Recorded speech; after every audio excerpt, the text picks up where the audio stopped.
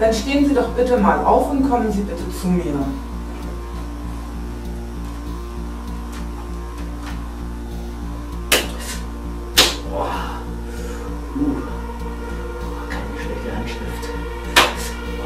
Dass ich keine schlechte Handschrift habe, das weiß ich, aber wir wollen ja eigentlich der Ursache auf den Grund kommen, wie es denn dazu kam. Fällt Ihnen jetzt vielleicht ein bisschen mehr ein dazu? Ich glaube, ich habe die Frau gefragt, wie die Luft da oben sei. Und sie sagte daraufhin, jetzt zieht ein Gewitter auf und schon, dann wird es Zweimeterfrau. Naja, das hört sich dann ja schon eher nach dem Grund an. Und wie ist das so mit dem Heraufschauen? Können Sie sich da an irgendwas erinnern? Nicht so richtig. Ich auch nicht. Das steht noch gar nicht. Nee, ich wusste auch nicht mehr. Jetzt, also damit wusste ich dann nicht weiter. Nee, macht er auch nicht. Nee, ich glaube, es kommt jetzt. Das war im Grunde genommen. Naja, das ist doch eine plausible Erklärung für zwei schallende Ohrfeigen. Okay, seitdem faszinieren Sie Frauen mit ähnlich großen Händen wie diese schlagfertige Dame. Das ist richtig, ja.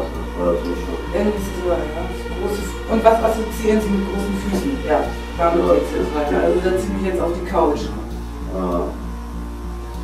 Und ich glaube, das Heraufschauen, das kommt ja später noch. Ja.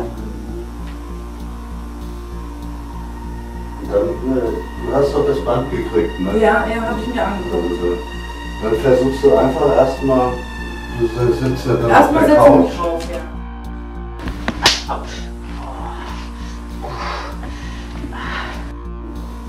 Was schlimm? War nicht. Nein. Das war ganz andere. Ja, nee, aber da habe ich nicht verstanden, was war. Und dann,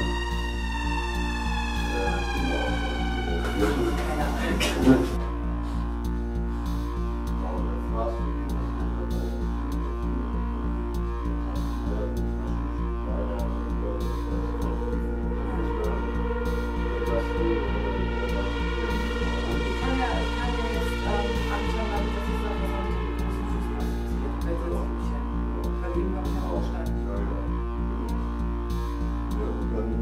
Dann massiere ich die Füße und die Beine und das sagt mir, was er dabei erzählt.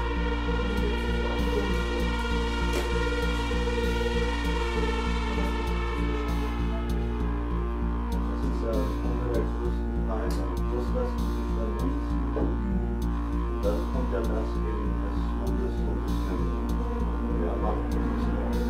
Was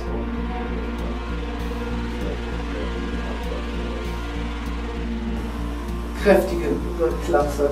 ja, auf jeden Fall. Das ist ja dann nicht ins Gesicht. Das ist auch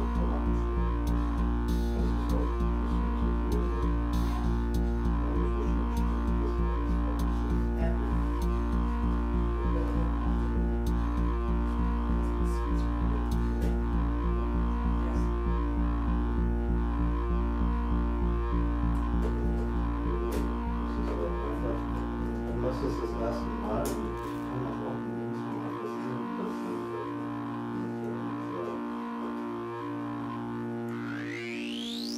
Zumindest haben wir die Einleitung ja dann und das andere sind dann überwiegend Aktionen. Ja. So. Die Einleitung war okay. Ja. Okay. Und Sie sagten große Füße. Was assoziieren Sie denn mit großen Füßen?